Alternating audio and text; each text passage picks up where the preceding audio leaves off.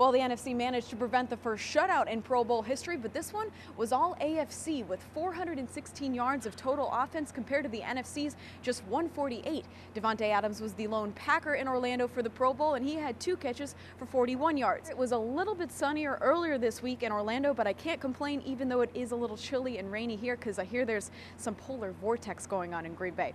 I'll send it back to you, Chris. From the Pro Bowl, Kelly Price, NBC 26.